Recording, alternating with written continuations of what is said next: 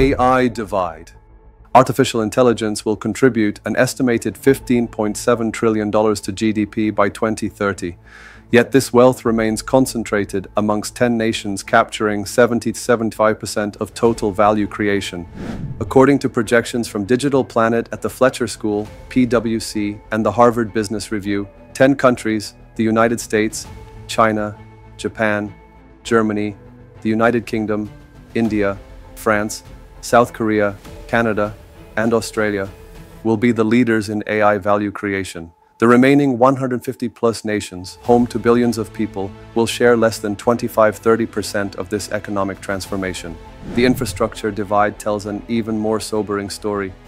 As of 2024, 60% of global hyperscale data centers are in the US and Europe, with Asia accounting for about 25%.